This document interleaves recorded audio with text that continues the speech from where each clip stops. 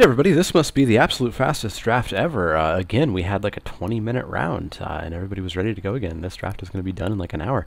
So I won the die roll. Of course, I want to play first. Let's get the chat changed back to who we're actually playing. There we go. So let's see, down here we have a turn 2 Torch Fiend, and then a turn 7 Resolute Archangel. We do have all three of our colors, though. Frankly, I kind of want to start a game with seven cards. So I think I might keep this. Again, a risky keep, but we all know my confidence in this deck is not great. So let's keep our 7 here, not go to 6. We're going to lead with this Lonely Mountain and pass the turn. So turn 2, we're going to get a Torch Fiend out.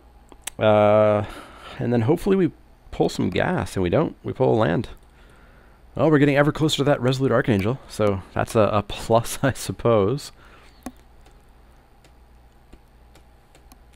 So he's blue. What could he be pairing blue with? Blue-red. Perhaps he's the blue-red artifact deck? Down goes the Welcome turn that I passed up. Pick one, pack one. I pull yet another Plains. So let's make this a bit of a race for the time being. I'll bash in for 2, pass the turn. He will bash in for 2 and hopefully pass the turn. But I have a feeling he's going to instead be a jerk and play something. In comes the Welcome turn. I take 2. 18 all. He plays a land, and he plays a Goblin Rough Rider, a 3/2. So he's being pretty aggressive as well.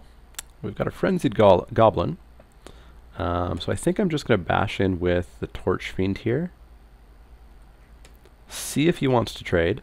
I don't think he does. Didn't think so. So we've got a Frenzied Goblin we can play for 1, and then we can use it to convoke the crowd's favor to actually kill that Goblin Rough Rider, which would be pretty nice. Trading a 1-drop for a 3-drop. It's a 2-for-1, but when you're trading a 1-drop for a 3-drop, a 2-for-1's not terrible. Oh, he is going to get to draw a card, however, off Military Intelligence. So he's definitely a bit of an aggressive deck here. Luckily, I can kill this Goblin Rough Rider, so maybe I can turn off his Military Intelligence for a turn at least. So we are going to block his Goblin with my Goblin. And then we're going to give my Goblin +1/+0 and first strike.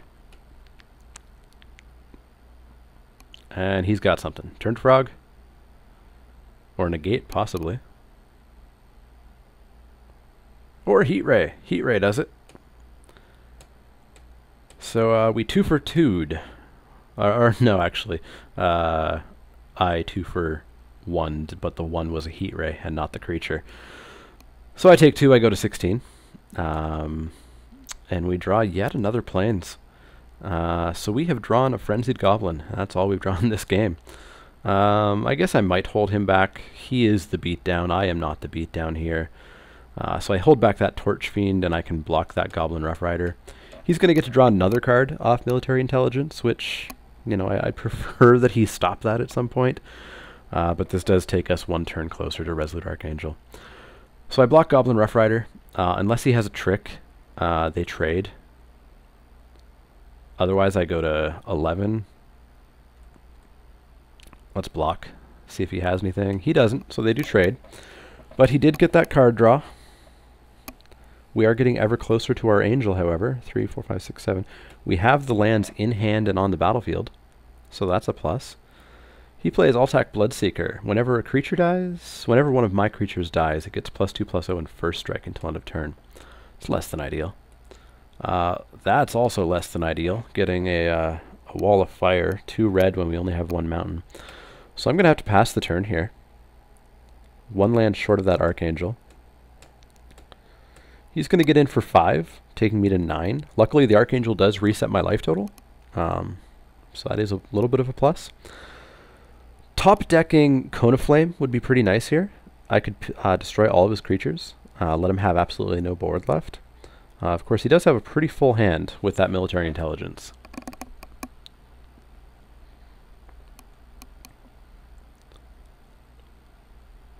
And he drops a Glacial Crasher, so it's a 5/5 with Trample, and he has Mountains, so he can attack with it. I top deck a Kurd Chieftain, which would be a 4/4. Could block the Bloodseeker, and he'd come in for 7, taking me to 3, and then the following turn I could Archangel back up to 20. He has 3 cards. He could have Appeal from Reality, or anything, basically, that would bounce my Kurd Chieftain. Even that would only give him 9 if it was Peel, because he would have to bounce one of his own creatures. If it was Into the Void, he would just win. He has 3 cards in hand. And he will get to draw the card for Military Intelligence before blockers are declared, so he has a chance to even draw into something. So I think the statistical play, the slightly better odds, is playing the Archangel and going back to 20. And it will also be quite a good blocker against everything except for that Glacial Crasher. So I think we'll do that. We'll play the Resolute Archangel.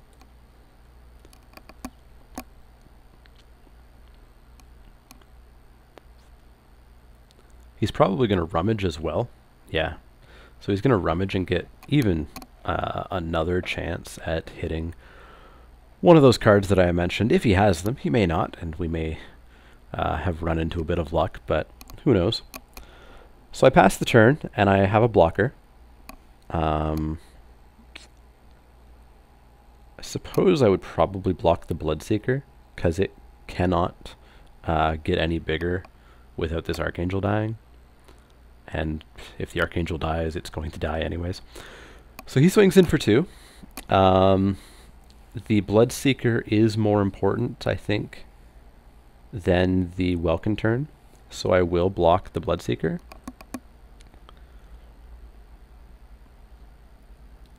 He doesn't have a trick, so it just dies. He may very well have a Lightning Strike or something, however, and just finish off the Archangel. Nope, just another Welkin turn. So he's got one heck of an aggressive deck here. Scrapyard Mongrel as well. This is definitely one of the more aggressive red-blue decks that I've seen. Devouring Light. That's a nice pickup. We can get rid of that Glacial Crasher.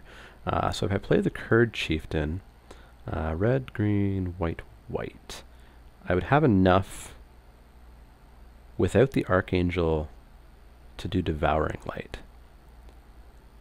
So I could swing in for 4, taking him to 12. He would swing in probably with an awful lot of people, and I would get rid of that, and he would come in for a minimum of 4. I certainly would like him to bounce my Resolute Archangel right about now, actually.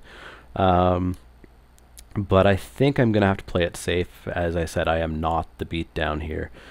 So I will just play the Kurd Chieftain and pass, keeping the Resolute Archangel back to block the Welkin turns, the Scrapyard Mongrels, something.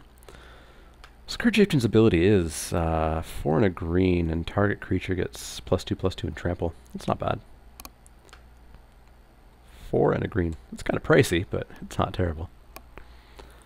So he's down to 3 cards. He'll be up to 4 when he attacks this turn. Luckily this turn, I should be able to clear him out a little bit. The Devouring Light against the Glacial Crasher. What the heck is this? Ooh, Capture Kite Fins. He's going to tap down the Archangel, I imagine. So his flyers are going to come in with impunity. The Mongrel I can still get rid of with the Kurd Chieftain. And I'm going to Devouring Light the Glacial Crasher. Oh, he pulls the Scrapyard Mongrel back. Hopefully that means that he does in fact have not very much in the way of bounce or removal. So I'm going to Devouring Light that Glacial Crasher. I'll take 4 and I'll go to 9. Unfortunately, any creatures he has are still going to keep tapping down my Archangel as long as that Kite Fins is out. Military Intelligence in the right deck is a fantastic card. Finally, I get a second Mountain. So arguably, if he's going to tap down my Kite Fins, I could attack in. Or if he's going to tap down my Archangel with the Kite Fins, I could attack in just to get my Archangel doing something. But then he would snap back for 3, 4, 5, 6, 7, taking me to 2. So yeah, I think I just have to be careful here. So I can go Wall of Fire. Okay, he's just rummaging. Heart skipped a beat there. So I have enough mana back as well to activate Curd Chieftain. So I can make another creature, right? No, target creature, so he can target himself as well. So I can give something +2/+2 and trample. Which will let me block stuff, but he must have a creature here, which is going to tap down my Archangel. Yeah, down comes a Thundering Giant. So that's going to be coming in as well.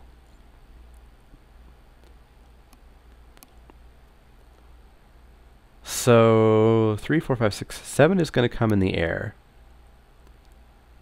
He may or may not attack with the Thundering Giant and the Mongrel. If he does, I can just bounce the Wall of Fire against the Mongrel and nothing would happen. Oh, he's going to Inferno Fist. That's 5, 6, 7, 8, 9. That's lethal. Nothing I can do about that. I have no cards. So that is game for sure. Yeah, just more lands. So that's a pretty solid deck he has. That's a great blue-red aggro deck. That is exactly the deck you want to see Military Intelligence in.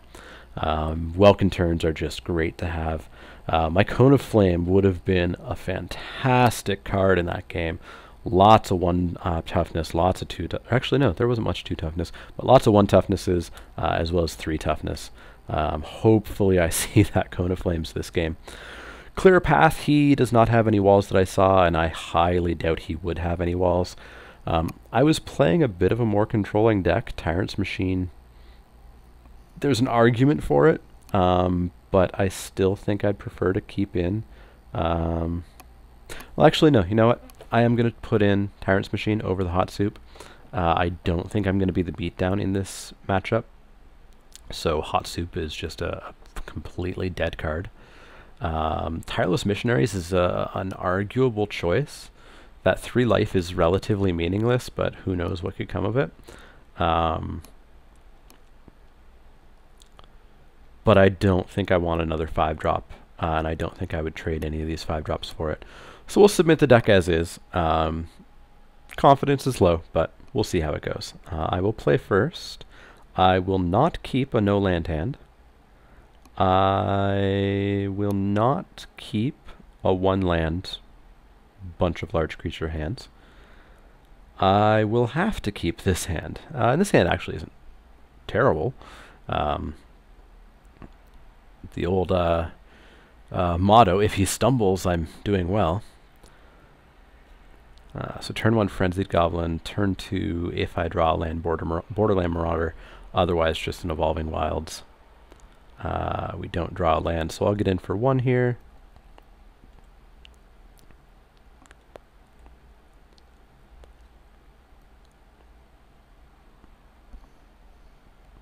I will not pay a red.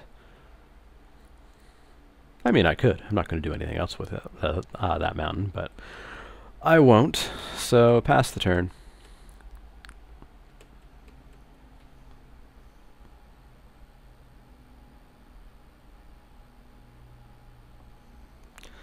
Down comes a Bronze Sable. Alright. That's a blocker and a pretty good attacker. And it turns on his Mongrel. We're going to grab a Plains. And then we are going to... I don't really want to even try to race him here. I will just keep the Frenzied Goblin back. And I think I'll pull out...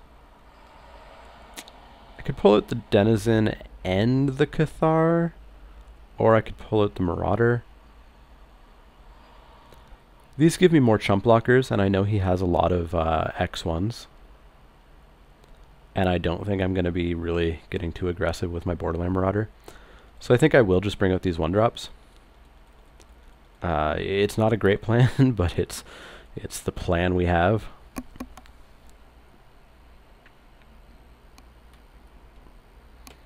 And pass the turn.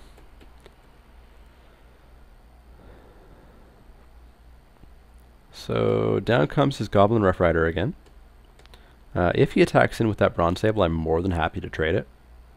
And he does not. Didn't think so. So I pull a Mountain. I will drop a Borderland Marauder.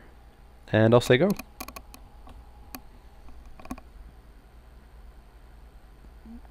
Or I could attack in with my Foundry Street Denizen. He has a 2-1 at the moment. He would trade with those guys. Or he would do not much of anything. No, I think I'll just pass the turn. I'll just try to build a wall and keep him stumbling. This would be a great place for him to hit Military Intelligence. No, Welkin turn. So Welkin turn's going to start coming in the air. Welkin turn does not care about what's sitting on the ground here. Here's that Tyrant's Machine I sideboarded in. I guess we'll play it. I don't see myself activating it anytime soon. And I assume he's just going to continue playing more and more creatures.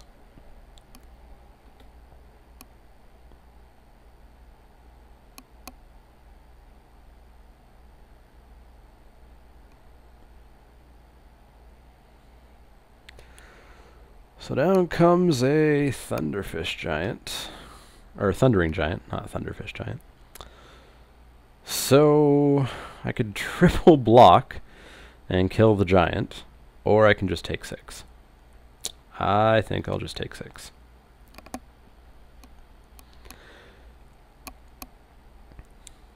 And we'll get our turn. We hit a land, so I can start activating Tyrant's Machine, and I think that's about all I'm going to be able to do. So I'll pass the turn, and at the begin combat step, I will tap down his Giant. He'll still get in for 2. And he's going to play Capsule Kite Fins. So he's going to tap down something. And then he's going to start getting in the air for 5 a turn. Yeah, I pretty desperately need to hit Cone of Flames and a land. Otherwise, I'm just in trouble. Well, I'm not in trouble, I just lose. So we tap down his Thundering Giant. He's going to come in with the Welkin turn at least. Next turn, hitting a Devouring Light would be nice. So he's going to come in with the Welkin turn and the Goblin Rough Rider. I would go to 9. I think I'm okay to double block here. He only has a blue creature and a colorless creature up, so he's not going to be convoking. So I will double block and kill the Rough Rider. And then take 2 off the Welkin turn.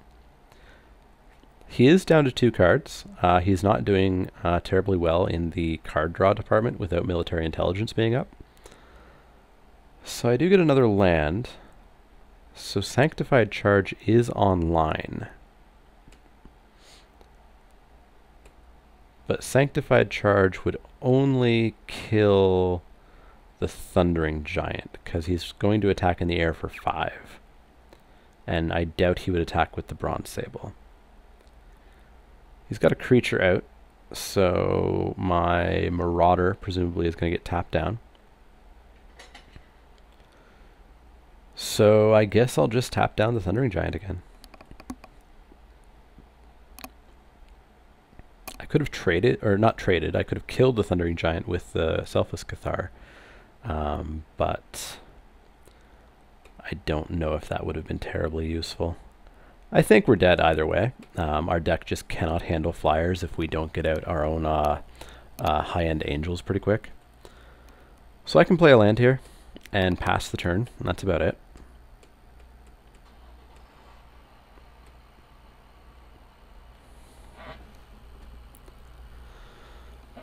So he's going to play probably a creature, which is going to tap down, yeah, it's Scrapyard Mongrel, which is going to tap down Borderland Marauder. He's going to swing in for 5 in the air, 5 on the ground, trample if I don't tap it, 4 on the ground that I can chump block. An Alterac Bloodseeker. Yeah, he just wins here because he can tap down everything. So, that was an absolutely terrible game. We just had no chance there. So yeah, that was the draft. Quickest draft I've ever played in my life. I'm pretty sure all 3 matches took no more than an hour with absolutely no wait in between them. I would like to see that happen a bit more often, but I'd like to see that happen with me winning. So that was Spikey Saturday. Unfortunately, we went 1 and 2 yet again. Hopefully, I actually get a decent draft going one of these days. M15 probably isn't my favorite draft format. I did really like Theros. I really liked M14 actually, but hopefully I can get something going with M15. I'm probably going to take a look at the throwback drafts that are happening next week and the week after. Tempest block, which is a block that I actually played as a kid in middle school, way back when. Must be maybe 13, 14, 15 years ago. I'll probably try a draft of that. I have no real idea how to draft it at all, but I will give it a go. And then the week after that is going to be an Innistrad draft. And Innistrad is the draft format that I started with when I got back into Magic a few years ago. It's also one of the best draft formats that Wizards has ever made, so I'm definitely going to be doing a draft of that. It'll be nice to get back to those cards. Otherwise, I have a few things in the works. I'm going to be doing some MTGO tutorial videos. If you know how to use MTGO, they won't be terribly useful, but hopefully they get some new players involved and get them sort of familiar with the program right away. As well, I'm probably going to try to do a Momir Monday, do some Momir Vig dailies.